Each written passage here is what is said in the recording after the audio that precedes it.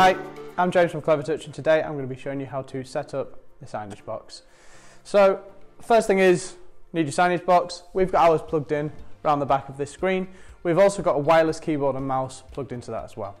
So what I'm going to do is I'm going to get my keyboard. You can see at the minute we're offline, so the first step is to get it online. So we're going to press escape, and that will take us to this page. So I'm going to use the keyboard, the mouse to go to settings, so then scroll to Wi-Fi, and then when we're in Wi-Fi I can just flick that on. Now you'll then see the whole list of your different Wi-Fi accounts in the building. Choose the one that's going to work, type in the password, it'll say connected.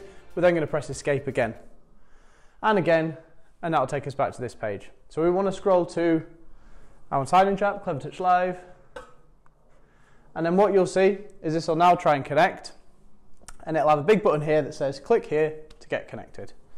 So I'm just going to click there, and then what you'll also see is you'll see there's a pin code here.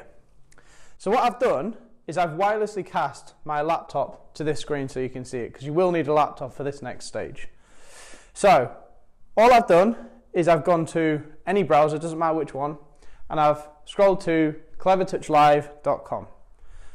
If you've got an account, you can log in there already. If you haven't got an account, you can press sign up at the bottom and then follow the steps through. Once you're in, this is your home page. We can then scroll to the top. There is a screens tab.